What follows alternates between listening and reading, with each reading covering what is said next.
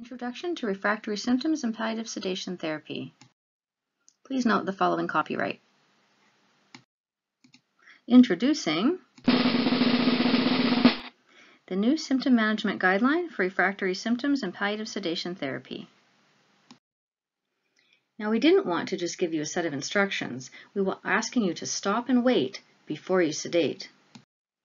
Appendix A has a decision support tool with a number of questions to guide your decision making.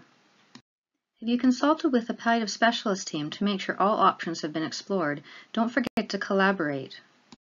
Has at least one criteria for refractory symptoms been met, or are there other treatments they could possibly tolerate? These are the criteria for refractory symptoms. One or any combination of the following needs to be true. Has there been discussion and agreement with the patient, family, and care team, or is there still debate that this is the best course of action? Now, can the care setting accommodate palliative sedation therapy? These are the requirements for the care setting to consider. And we need to communicate through documentation of decision-making process and the consent. We need to plan for ongoing support of the patient, family, and staff through regular assessment and conversations.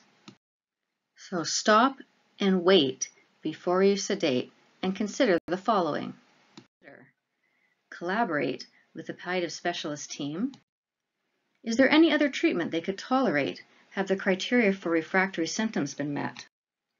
Is there any debate amongst the patient, family, and team? Strive for consensus if possible.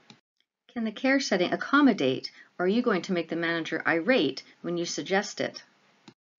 Communicate through written documentation of the decision-making process and the consent. Relate to the patient, family, and staff. Have a plan for ongoing support and communication. Now you have the green light.